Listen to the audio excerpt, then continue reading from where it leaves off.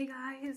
Oh my gosh, I cannot believe I finally filmed this. This is my very highly requested, surprisingly, hair routine. Thank you guys so much. I cannot even fathom the amount of people that have watched my routine across platforms. Like, that is insane. And thank you guys so much. I'm so grateful. Sorry it took me so long. I'm literally in the middle of moving. This is not a glamorous, simple, basic routine, by the way. If you're looking for something quick and easy, this is not it. I'm gonna be doing a lot of explaining because I want you guys to learn with me or learn what I learned, because it really took me a long time, because I feel like people focus so much on making like videos that look and sound nice and that are like easy to follow along with, but not everything is simple, unfortunately. And if you're really willing to learn, this is for you. And I hope you stick through and listen to it all, because it's a lot.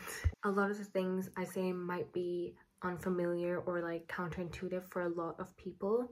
I invite you to watch this with an open mind and not be judgmental until I kind of explain everything. Unless like I'm just being dramatic and like everyone's like, that's so normal. But curly hair community can be very judging, so I just want to put that out there.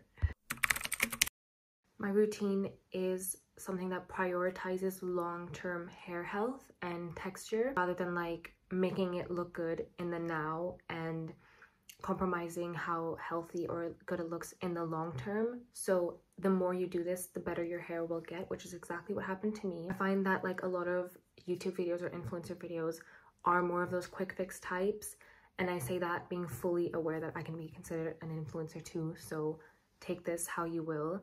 I'm just gonna relay what I've learned from stylists, and obviously I'm not a stylist myself, so I'm gonna give you guys some resources to check out or on where I learned what I learned, but I'm gonna try my best to put it all together for you guys and make it simple. Obviously to each their own, but I found that when I switched from the curly girl method to listening to hairstylists, that's when my hair started getting like ringlets. Maybe I'll find a picture of my hair how it was before.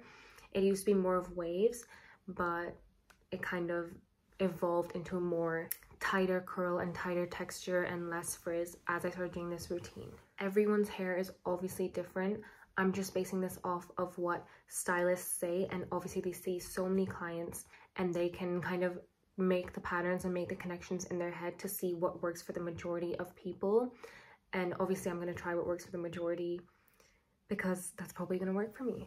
One thing that really changed my hair is, this is really controversial, but not using oil. Now there's so much discourse about this online, but personally that's one of the things I've found has made the biggest difference to my hair, like not oiling my hair anymore. I'm brown, I grew up oiling my hair, but that was a big thing that changed the texture of my hair. It's not looking too great now, to be honest, but you'll see it in the video. The overall health of my hair, the feel, the shine, and everything like that. Don't use any like butters in my products anymore. I used to do that as well, like shea butter. No oils in my products unless they're cold pressed, which the stylists say are like different and they're easier to wash out of the hair. I also don't straighten my hair anymore. I haven't done it for 2 years. And to be honest, I only straightened it around like 2 to 4 times a year before that anyway. Sometimes like never in a year. But this is the longest I've gone without ever straightening it. And of course, straightening it is going to affect the curl pattern. The curl doctor, I think his name is, he describes it as like pulling a telephone wire a whole bunch. Eventually, it's not going to look like a full ringlet anymore. With all that said, there are so many factors that influence your curls, like hormones, age, diet, water, like environment. For example, my hair here is so much more like dull in the UK, by the way, because the water has chalk in it and the environment is a little bit more dry than it is in Hong Kong, which my hair looks a lot better in, unless I'm like always going out and then it's too humid. So obviously there's like so many factors that play into it, and it's going to be individual for everyone in every place. What I'm sharing with you is my routine like 90% of the time, unless I'm going to an event or a photo shoot. In that case, I'll do a similar thing, but in a lot more sections. This I do in like one massive section, but like in a specific way. But I used to do my hair in like more than 20 sections for sure, because the more you section it, the more defined and frizz-free each curl is gonna get. But that's not as much what I value anymore. Now I value like movement more, making it look good like majority of the time rather than having to like fix it up all the time. But I found that I don't need to do as many sections with the products I've been using now, because I think my hair is kind of learning to deal with itself on its own without the need for products anymore, which is why I love this routine so much. It just makes your hair get better and better over time rather than relying on the products you're using. Okay, let's talk about how often I wash my hair. I used to try and go as long as possible without doing it because I thought that's what's best for your hair, and that's what I heard online and things like that. But when you talk to dermatologists, a lot of them say that a lot of people don't wash their hair enough and you should wash your hair as much as it can handle. And of course I'm not going to do that because it's such a hassle, but a lot of dandruff issues come from clients not washing their hair enough, and my dandruff has like basically disappeared now when I started washing my hair more, which kind of makes sense. But you hear so much on the internet, you're just like, you know, it gets really confusing. But yeah, I do it twice a week. I used to do it once a week, maybe even once every 10 days. I try to do it twice or thrice a week now. Thrice is like a lot for me because you can see how long this routine takes, and my hair looks best on day 3. I assume the argument for not washing your hair as much is because so many curly hair products are not doing what they should be for your hair, and companies really mislead their customers because they want things that like feel good and are just like instant gratification. So they're not actually doing what's best for your hair, and when you wash it too much, you see the unfortunate result of that. But when you use the right products, washing it more is probably going to benefit you, at least in my experience and at least from what I've heard dermatologists say for their clients. Okay, let's talk about getting into the shower now. If you have fine hair, this is going to be different, but for me, I don't brush my hair. I just hop in straight into the shower. But if you have more fine hair, you want to brush it beforehand. If you have coarse, thick, curlier hair, it can get damaged when you brush it dry.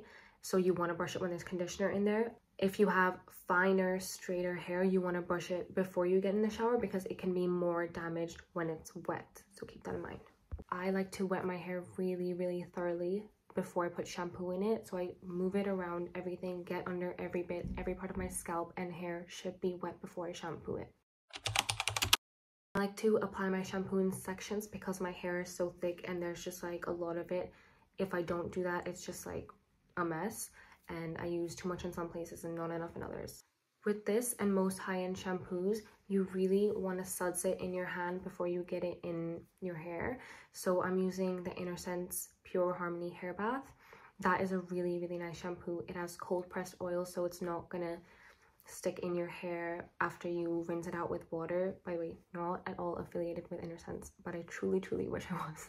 So just like the water, I flip my hair around when I'm shampooing it a lot because I want to get in every little place. This is really important. You need to get what's in your hair out of your hair. It needs to be fresh, clean. I also put a little bit of product on my ends just so that whatever product is on them is getting out as well. And at first I would leave it in my hair for a little while because when you first switch from using oils like oiling your hair or using shea butter, and if this is you and you want to stop using heavy oils, then what you want to do is get a clarifying shampoo. The one I've heard recommended is Malibu Undo Goo, but I didn't want to get this because you only have to use it once, so you're buying it for one wash. Basically, there's a theory that if you want to use oil in your hair, maybe it's good for your hair.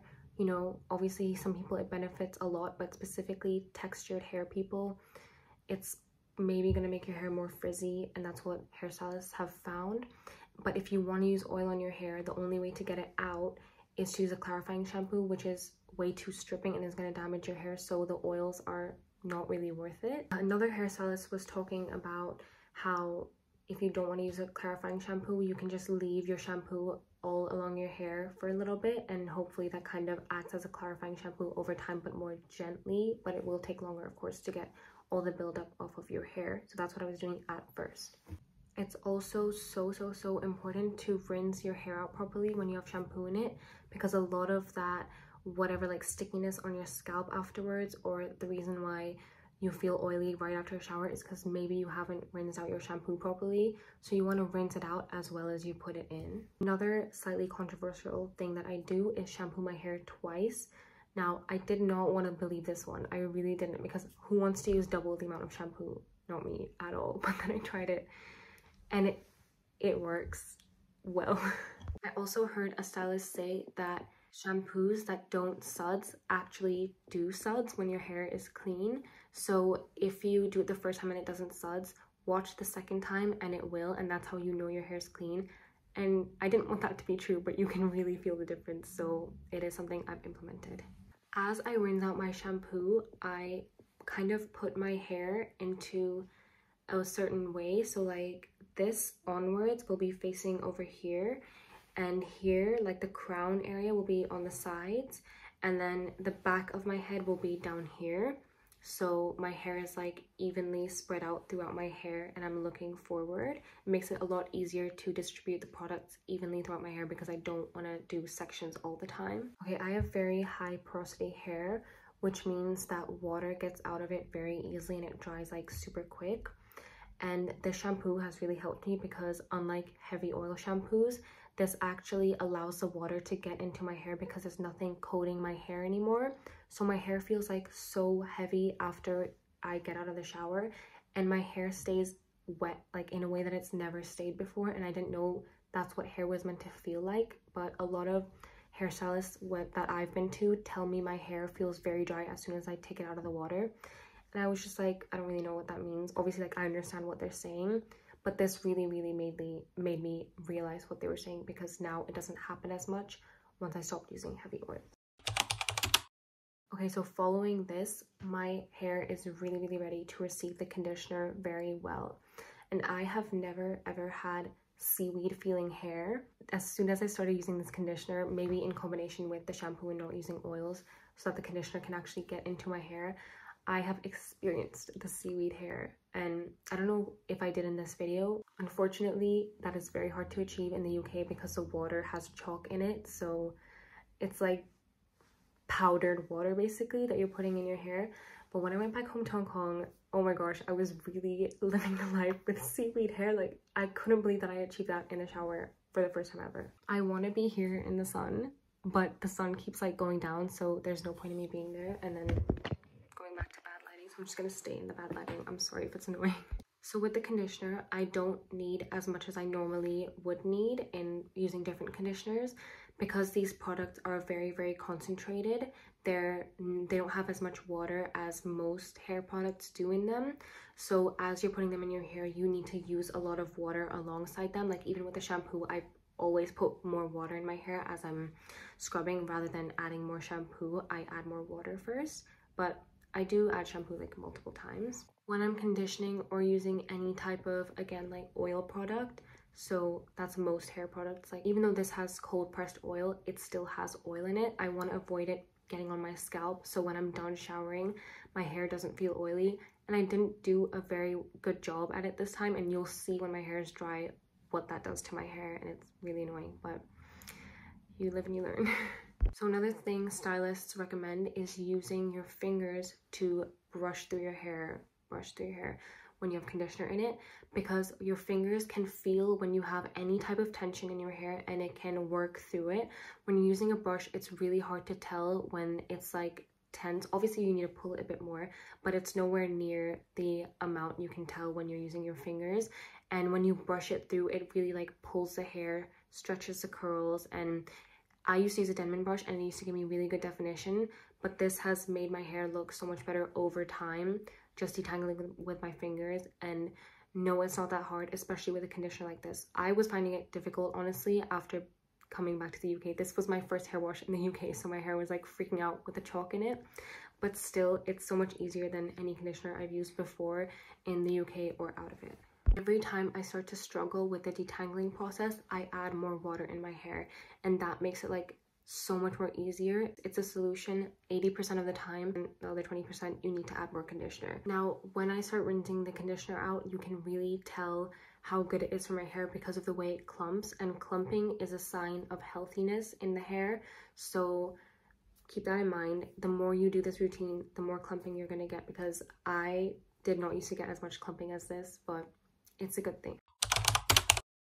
This step is optional, and I recommend going without it first and using my last step instead of this step first. But I use a curl cream from the same brand, and I'm not a fan of curl creams at all, but this one is the best I've used for sure, but it's very tricky to use. If you use too much, your hair will have that like stickiness and you can see the product in your hair. And if you use too little, it doesn't give you hold. So if you're a really big fan of creams, I would recommend it. If not, I would say skip it and go to the last step, but I'm going to go over it anyway. So I use a small amount. What I've used here is all I use. I didn't add any more after it. And same with the conditioner, I put it through my hands, in between my fingers, and rake it in the same way. And I really want to work it through, but again, because I use a gel after on, I avoid the roots. This prevents it from getting oily, but if you only use a cream, you might want to go to the roots. But I didn't do a very good job at staying away from the roots, to be honest, and you'll see again what it does to my hair. So if you have oily hair, I really would recommend don't even go near the top of your head because it's just not worth it unless you're going to add a whole bunch of water. The sun is being more consistent, so I'm going to sit in the sun for a little bit. Again, the key to this whole routine is adding a lot of water. So when I do my curl cream, I'm adding like so much water. It's insane. You would think that the curl cream washes out your hair, but it doesn't. Again, there's a fine line, of course, but you can use a lot of water and it won't fully wash out. As you're raking it through, it's really important to not just rake it one way now. So as much as I have the clumps, my goal is to separate the clumps completely and get every single strand of hair coated in product so that it can move on its own. Because if I just put the product on how the clumps are, then when it's dry and I separate my clumps, not all the hair is going to have product, especially because I have a lot of it. It's really hard to cover every strand, and then that's going to be frizzy once I separate the clump. So my job is in the shower to separate it using a lot of water and a bit of product. So I'm kind of raking it this way, and then I lift up the root of my hair and kind of rake it horizontally so that I'm getting every part and just trying to break up the clump as much as possible and get all the strands within it. This hair routine literally looks like a horror movie, but that's how I look in the shower, and that's just the truth. This is my favorite step, the flaxseed gel. Okay, I make this by myself. It's my favorite product in the world. As much as I love Inner Sense, flaxseed gel takes the cake 100% because you can make it yourself at home. It's so incredibly cheap and so quick to make. I can do a tutorial if you guys want, and I'm obsessed with it, and I'm obsessed with the results. It doesn't look at all like a gel. It makes your hair look like you have nothing at all in it. And I just apply this the same way I apply my curl cream, but I use a lot of flaxseed gel. Even though you add so much, it won't look like too much when your hair is dry, and that's like the biggest thing I look for in a hair product because that's always the biggest struggle. So the flaxseed gel is so amazing because it's so versatile, and it's technically a gel, but it doesn't act at all like a gel. Like, it feels like it when you're applying in your hair, but when you're out of the shower, it looks, smells, feels like nothing is in your hair. It just feels so nice, soft, defined. I've put everyone onto this product, and it's better than anything on the market that I've used personally. The gel is when I start going into my roots a lot more because it's not going to cause any oiliness and make my hair feel kind of gross afterwards like a cream or a conditioner would. So I really recommend it for people with oily scalps. But with that said, flaxseed gel can sometimes flake a little bit and look a little bit like dandruff, which has happened to me a couple of times. Nowhere near as much as regular gels do, but you want to make sure you're getting water into that scalp to make sure that doesn't happen. I'm also trying to focus on putting the hair into the place I want it to lay when it's dry. So I like to brush it all kind of backwards with my fingers and really focus on lifting, especially the crown, the roots of the crown, away from my hair. And I really failed to do it this time. Again, you'll see how it looks when it's dry. But that is a big mistake because you don't want that just top of your hair to be flat and the rest to be like voluminous. And this ensures that your hair is going to stay in the direction you want it to stay once it's dry. And it also makes sure you have movement in your hair, because if there's no movement at the scalp, then a lot of, like, when you flip your hair, it's just not going to happen. And I prioritize movement so it looks good in all situations. Obviously curly hair never does that, but you know, as much as it can, because I don't like it to stay stiff and on my scalp. Now I can bring my hair to the front again now that it's all like done at the roots, but I will do it very carefully so that it doesn't disrupt where I've put the root hairs, just like I'm just moving the hair at the bottom now. I just then do a final coat of flaxseed, just like with kind of prayer hands down my hair, and I do it on as much as hair as I can get. If I need more flaxseed gel, I'll use it. and I'll really rake it through. I really can't emphasize this enough. Separating the curls, separating the clumps, and making sure every curl moves on its own is so important. That's what makes your hair have that like Disney hair movement. The front pieces of my hair, a lot of the times they start to look a little frumpy, like this, but I like them to look like this. So I focus at the very end of my shower on the front pieces. I add a little bit more gel, and I really focus on making sure they move as well, so that when they're out of the shower they don't look frizzy, because I like to leave them down a lot. So they're also my framing pieces. Very important. Even though I add more product, I always end with a splash of water on my hair. Water is the key. This is why I do my routine in the shower. This is why it's hard to film. It's not glamorous, but that's how it is. So my hair is looking good right now. It looks all hydrated, shiny, all of that, and it moves on its own. Each curl has a movement of its own. That's ideal. Now I'm gonna dry it. Now a lot of curly hair methods will tell you don't use a towel. That's like the #1 rule, you know, basics of curly girl method is not to use a towel, but I used to do that, and I found when I use the right products and the right routine, it doesn't make that much of a difference anymore. I used to like never touch a towel because it would frizz up my hair so much, but I don't even need to use a t-shirt or a microfiber anymore. I just use a regular towel, and it doesn't make much of a difference. Also, if anything, it gives your hair a little adversity to deal with when it's dry. So I just like to, you know, not be too crazy about it anymore like I used to be. It just helps it look more realistic and natural and effortless when you have it dry, which is the goal for me. I like to give my hair some movement while it's drying, so I'll flip it to one side and then the other and then upside down. Just make sure the roots are like lifting off my scalp as much as possible, because I don't want anything sticking to my hair.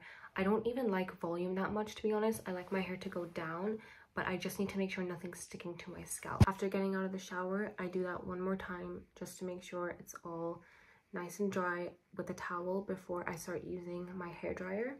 Now, I don't use a diffuser like I used to. Again, I don't really feel the need anymore, just because my hair feels healthy enough to like not have to be so careful with it as I've gone on with this routine. But you can totally use a diffuser. I still do it sometimes.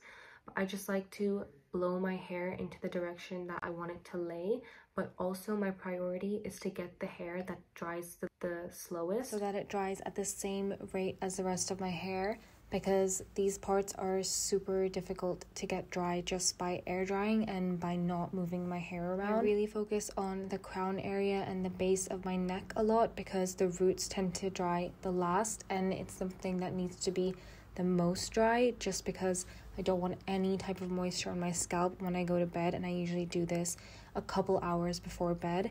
Having dry hair when you sleep is so important, because if not, then the fungus will start to develop in your hair and you'll get dandruff. I also like to use downward motions like this, so that it kind of closes the cuticle. Because I have a high porosity hair, I need that cuticle to be closed. Sometimes I use a diffuser when I really need the roots to be dry, because it helps me get in there better. This is how it's looking after drying, and this is after a few hours right before I go to bed, and it's a lot fluffier now.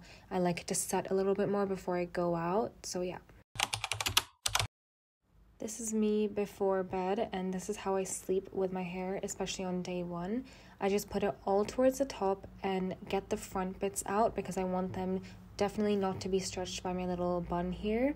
And all I do, I don't even twist it, I just flip the hair to the front and put the ponytail around the hair to make a little bun like this. But if you have shorter hair, you don't need to wrap the hair around itself. Here I am in the morning taking my hair down, and as you can see, it's a little bit matted, not really, but not as much movement as the night before, and I'm going to show you how I fix that. So there's a lot of clumping going on, and we really want to separate those clumps. But before we do that, here is the bit that I was really annoyed about. It wasn't lifted off the roots in the crown area, so it looked really like pressed down, stuck to my scalp. So I just kind of put my fingers in horizontally and lift it all up.